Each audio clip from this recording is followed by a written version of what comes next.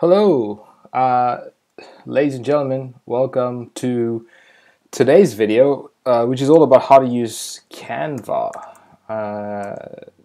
.com. Now, I had actually initially recorded this video before, but for whatever reason, I can't find it on YouTube, and it's just not linking in the notes before. So I'm going to do this again. So just for everyone listening, this is a tool that allows you to create really cool graphics with minimal design skills, I suppose. So first, straight off the bat, when you go to canva.com, what you'll notice is you'll see all your previous designs here, and you can keep going down. They'll all be in here. And what you'll notice up the top here is a whole bunch of design templates. Now you'll want to use one of those design templates for what you're trying to create. Now if you have a look here, you'll see that I have a design template for a Pinterest image that I create for every Bon Appetit podcast episode that goes live. Now this has a podcast recipe, which is the number of the episode. This has got the name and the title, and also got the image of the guest. And this remains the same, and everything else about this image remains the same. Even if you look at this one, this is a top end blog title for the same episode. So it's episode number 48. It's the name of the guest and the picture of the guest. This is a square image that I create for every Bon Appetit podcast guest, and it is basically the image of the guest and the name of the guest. Now I have a whole bunch of other designs that I have created. In fact, this one right here is a 14-page workbook that I created in Canva, just as an example, as an exercise. But I'm going to show you how to create any sort of design that you want to use within Canva, and just show you the different tools that are there within Canva. So if you click the plus sign just before, if you just go back here and say create a design, up the top here when it says more, you click the plus sign, you'll see a whole bunch of different types of designs that you can create, from social media posts, and it depends on what you want to create. You can just click on whichever one you feel like, to documents, depending on what documents. And I was looking at one of these, and I decided to create a whole brochure, which was not brochure, workbook, which was similar to this in template. Your ebooks, marketing materials, email headers, events, ads. Now, if you're creating a Facebook ad, one of the best ways to do is go to canva.com and just click on the Facebook ad here, which it'll update depending on if Facebook changes its ad structure. What I'd like to do is I would like to create a square image, which is a social media image, which is an 800 by 800. Now, just in case, I just want to go back to the previous page. If my very, where is it?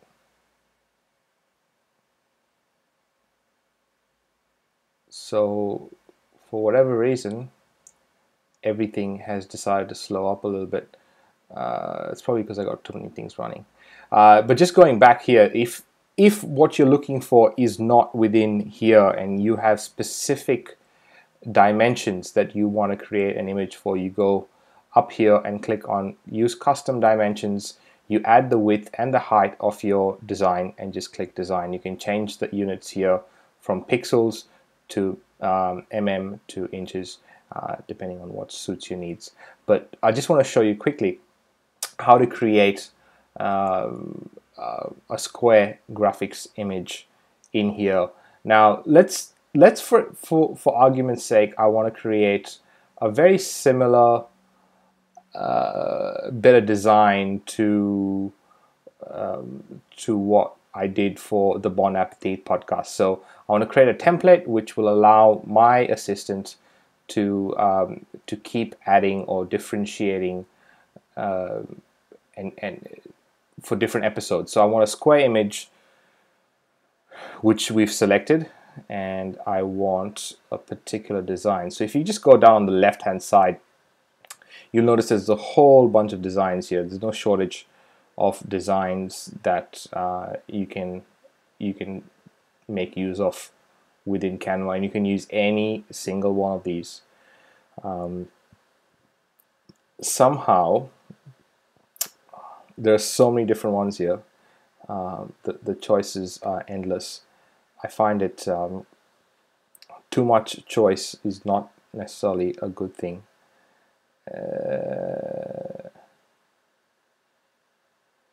Let's see.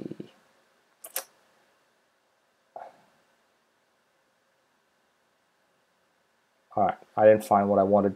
So what I'll do is I'll go into elements. Now within elements, if you go within grids, you can pick different types of grids straight from here.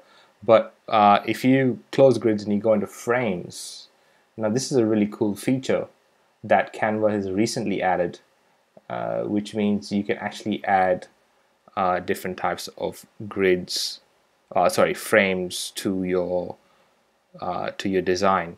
So what I might do, for coolness sake, is I'm going to add this frame right here, just there in the center of my. Now because the background is white and everything is white, you can't actually see how big the background is, but I'm just going to change all that to red just so it makes it easier. Maybe not red, maybe I'll go. So if you notice here, I clicked on a background that actually has it costs you money to buy. So either you can buy it or be cheap like me and not buy it. I might go with a gray background like that. Then I might drag this image up the top, and I want some text. So let's say I want the text to say, let's use something very simple, just up the first one up here, and I just want to say the name of the guest. So I just want it to not move my image, I want it to move my text. So I move my text somewhere down here, and if I went guest name, that's what it's like, and now I have my image. So as a template, now this template is ready. So if you look in here, the reason why these lovely images are here is because I've just released some episodes with Camille, with Scott, with Cherie, with John Lee Dumas. John's a handsome guy, so we might use John. So if, for example, now I want to create a square image with John Lee Dumas, all I do is I take John's image, put that in there, that'll automatically come up there, and I'll go John Lee Dumas, and my image is ready. And now this image is ready. All I need to do is go download image for web, and just down and click and hit. It'll download it. I only need the image for web. If you need a high quality image, then you download a PNG, and you have more options for you to choose from within here. But I'll show you something else now. If I told you that this background, I don't want this background, I actually want a white background. All right, and I'll go here and I'll change this to black, just so you can see. All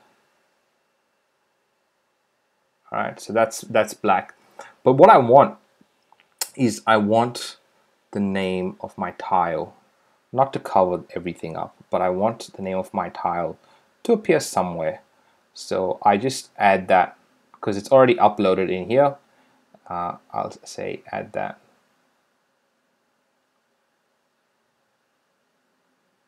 Looks a bit weird if you ask me, but if I take this slightly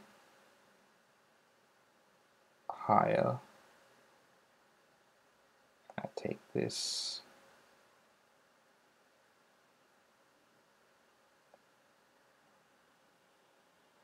Down the bottom. I don't like that as much as I thought I would like it.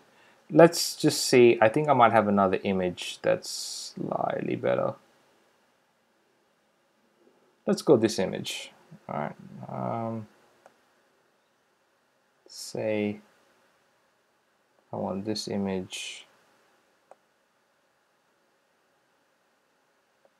here. And I'm just gonna put that in the center. So